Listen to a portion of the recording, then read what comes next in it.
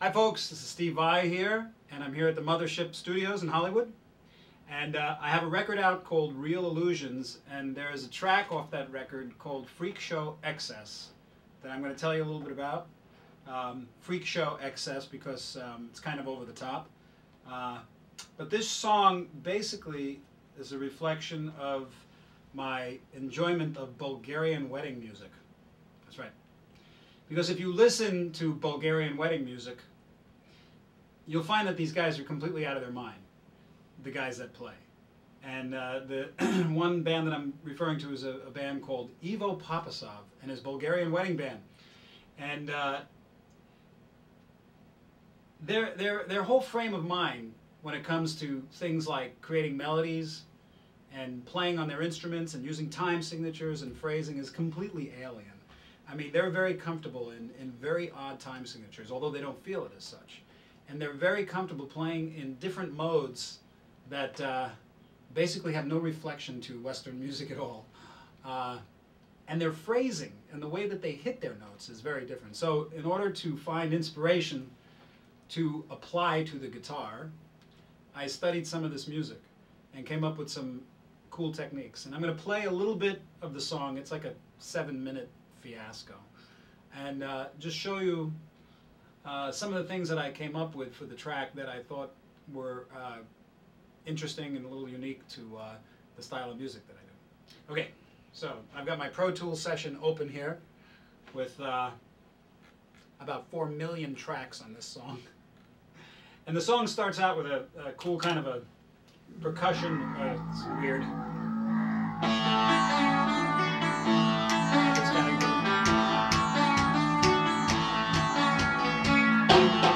And then I start with this percussion intro thing. But the thing that I would do, and one of the reasons it takes me so long to finish a record is, I'll take something like what you just heard and I'll make a loop out of it. Okay, so I created this little loop over the intro.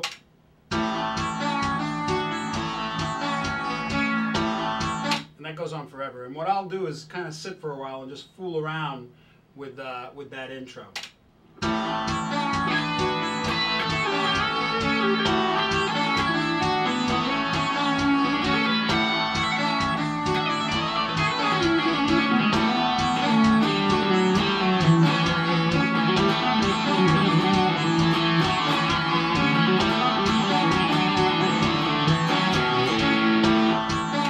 For a while like that, you can discover some things. But finally the song comes in.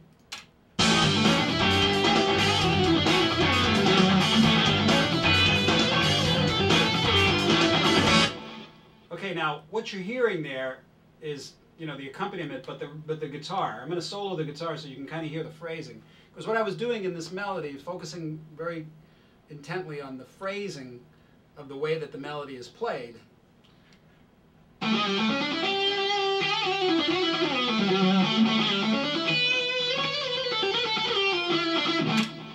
So I started playing around over the vamp and started to come up with this melody.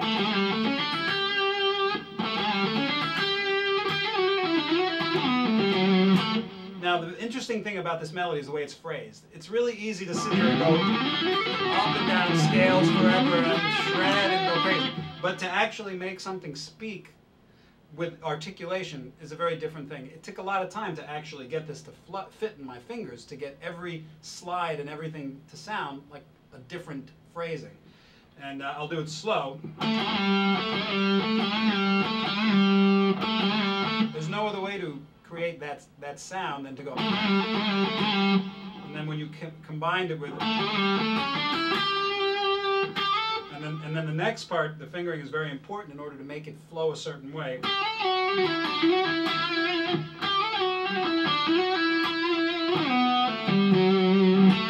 You know, in order to get all those little, and you got to work on those phrasings. It's very un-guitaristic and takes a little work, but after a while you'll come up with a nice, you know, phrasing melody that sounds like. So that's how I came up with that melody. Moving right along. Okay, this next section, which is the B section, goes like this.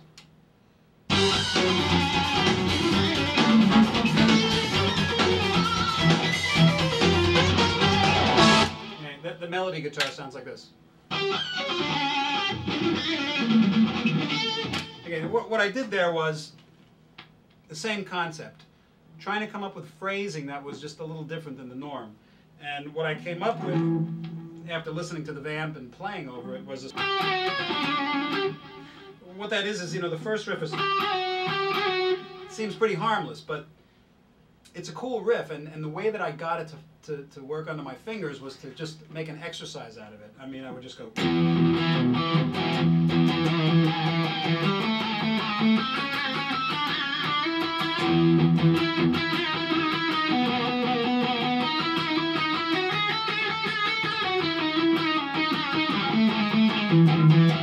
mean, I'm not really sure what I'm playing. I could make it more melodic, but I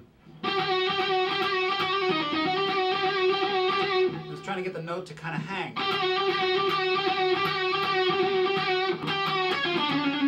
And then that little trill in there.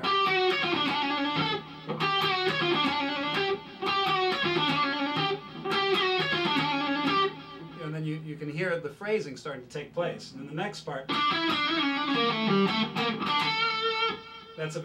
it's a tongue twister for your fingers.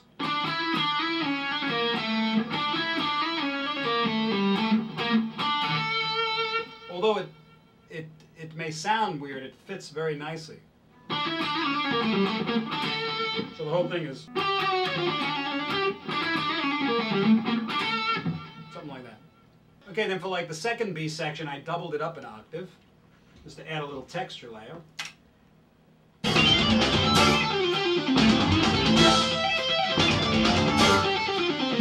These are more conventional, this C section here is more conventional type runs, but it's the orchestration of it that makes it interesting when it comes back around and it's all the harmonies.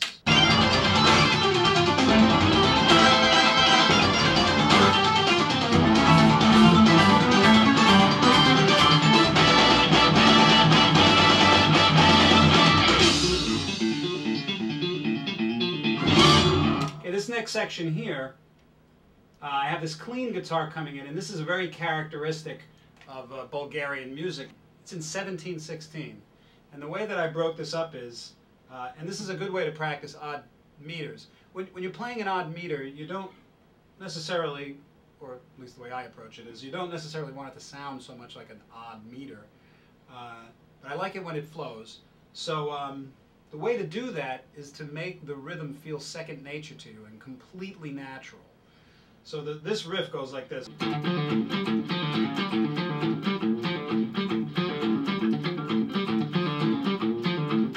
And the way that it's subdivided, it's 1, 2, 3, 4, 5, 6, 7. So it's 7, bar 7. 1, 2, 3, 4, 5, 6, 7.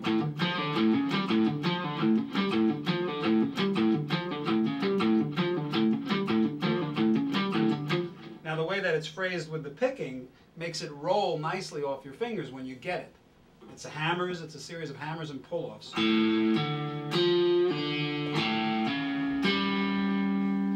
So when you get a groove happening on it,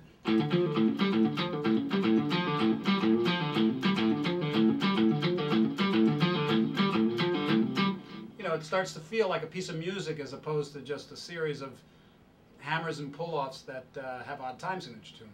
And you do it for a long period of time and you get a groove on it.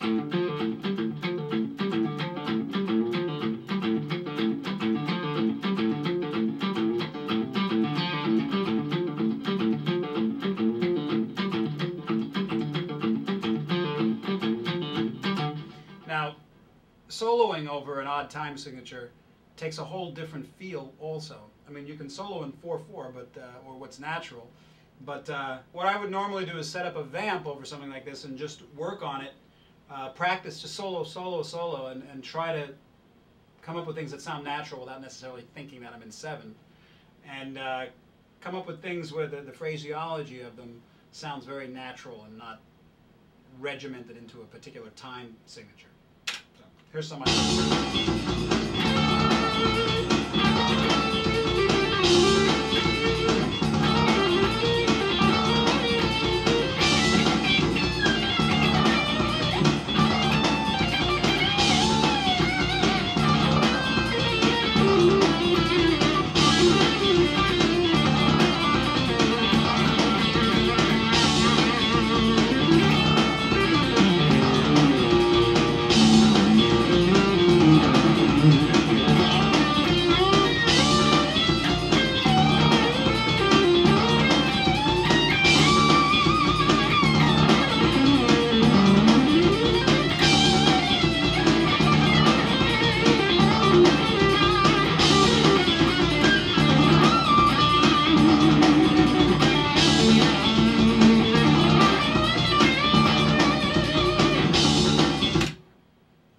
so I'll sit for a while until I come up with some interesting things or an idea, and then I'll work on it. And the solo in this song, if you listen to it, it doesn't sound anything like what I was just doing, because I really made a conscious effort to try to incorporate that Bulgarian melodic idea into the way I phrase the guitar solo. So if you listen to the actual solo that's on the record, you'll hear a lot of those little idiosyncrasies, you know, those grace notes, which is very customary in the Bulgarian melody music, where they'll go like,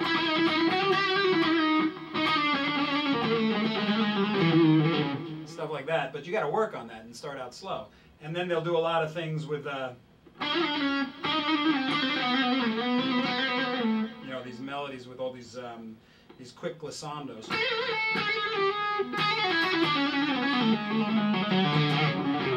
When you start combining these things, you get, you know, some cool kind of things, you know. But if you listen to this solo, it's all chock full of that stuff.